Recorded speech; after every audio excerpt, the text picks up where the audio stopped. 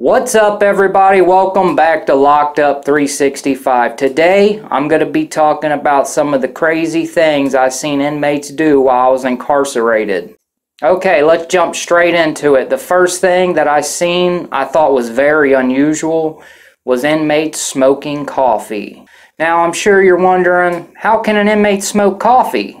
In jail, you get instant coffee. So what they would do, they would take like a spoonful of instant coffee and they would add just a little bit of water, just enough to get it wet.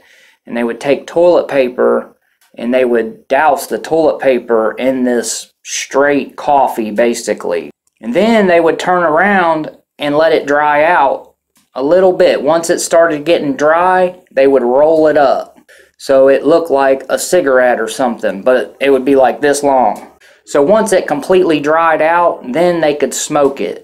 I've seen a lot of inmates who didn't want to wait for it to dry. They were trying to put it on top of the hot pot so it could get warm faster. But once it completely dried, it almost looked like a little bitty cigar. And when they lit it, it smelled like a real cigarette, even though it wasn't. It would take forever to burn.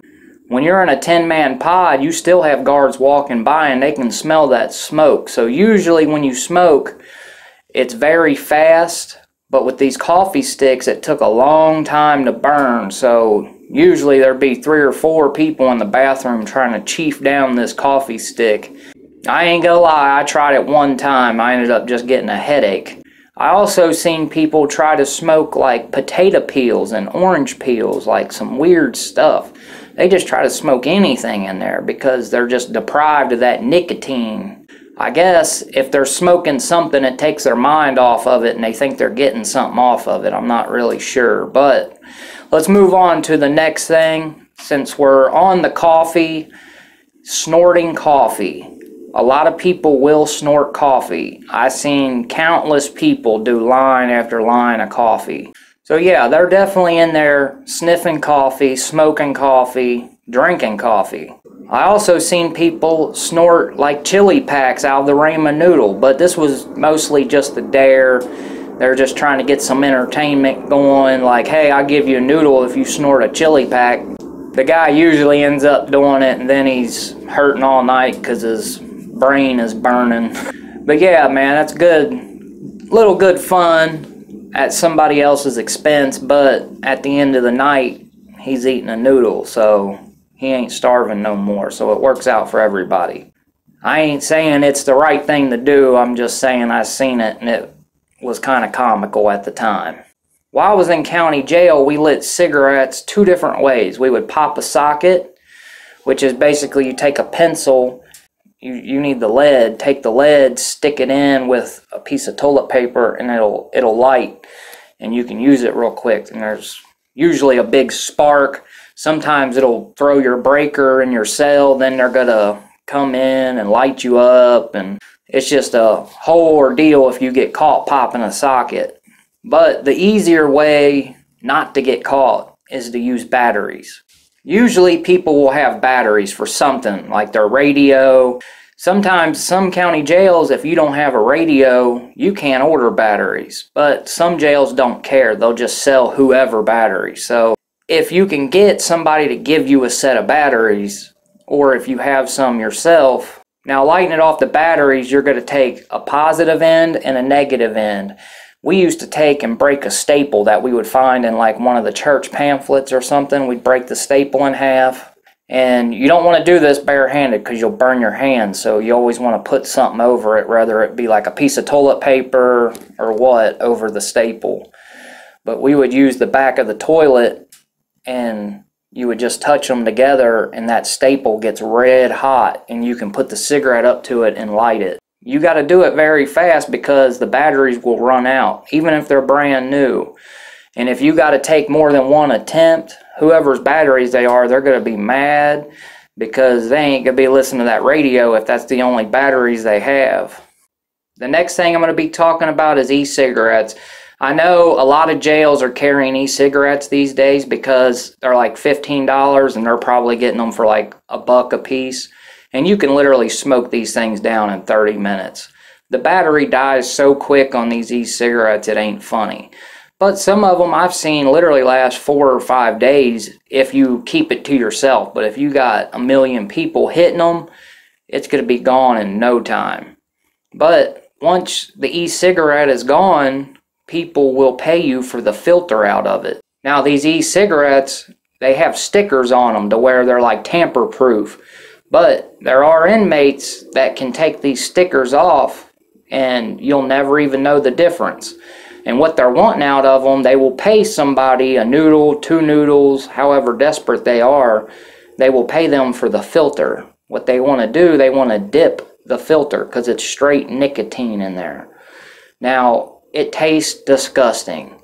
It's horrible, I'm not going to lie to you. I only did it a few times because it's just so nasty, and I didn't want to take the risk of losing my e-cigarettes for the entire time I was at that jail. I've seen a lot of people get their e-cigarette privilege taken over them making 1 noodle off somebody dipping it, because the people buying it, they don't care. They'll rip it in half, give half to their buddy, or save half for later. Then you can't put the e-cigarette back together. You can't put the filter back in there right. So yeah, you just got to be careful with, if you're going to do this, always make sure that you don't leave the cotton like bone dry, and just make sure everything's put back together right and that sticker ain't messed up. The next thing I'm going to be talking about, I was already sentenced. I was waiting to go to the camp. They were working me inside the hallways, and we would have to take out the garbage, sweep the hallways, serve the trays, stuff like that. Now the guards that dipped, they would throw their dip in the garbage can. So when we went, took the bag out, we would get the dip out of it. I know it's disgusting. We would put it inside a glove and we would dry it out. We would sell it to the inmates that were inside the pod. 1 little bitty roll-up cigarette would be a bag of Keefy coffee. So we were making bank off of it, and then when people would come in with real cigarettes, we would buy all the real cigarettes up for ourselves. And we were selling this re-dip. I mean, everybody knew what it was. They didn't care. They just wanted something that was actual nicotine. And ultimately, that's what I got locked down for, was passing dip. And I wasn't even making no money. I was just giving it to somebody. Yeah, you got to be very careful, because them eyes in the sky, they're always watching, even if you think they're not. But the next thing I'm going to be talking about, it goes for female inmates. Now, the males would have to cut up all the bananas, like the kitchen workers, and they would have to cut up the summer sausages. Like if a female ordered a summer sausage, it would have to be cut in half. Now the reason for that is probably exactly what you're thinking for. They wanted to use it like a man. I'm not saying every female. They didn't want to run the risk, so everything was cut in half. A lot of girls in a few jails that I was in, what they were doing, they would buy Jolly Ranchers off Canteen. A couple bags, 2-3 bags. And they would get a cleaning glove, just a regular glove. And they would put the Jolly Ranchers down in like one of the fingers.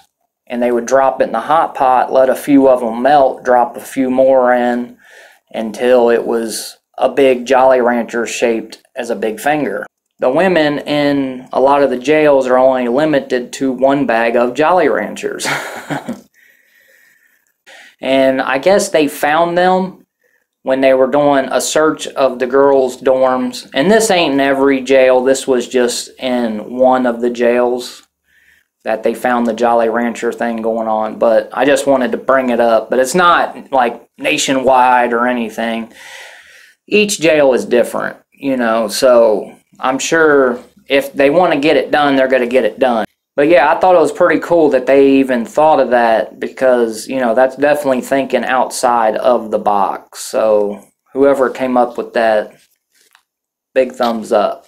There might be a part 2 to this down the road, but that's all I have for now. If you would like to follow me on Instagram or Facebook or become a member of my Patreon, the link is in the description below. If you haven't subscribed and you like all jail-related content, go ahead and hit that subscribe button now. I'll keep you informed on all things jail-related. Thanks for watching Locked Up 365.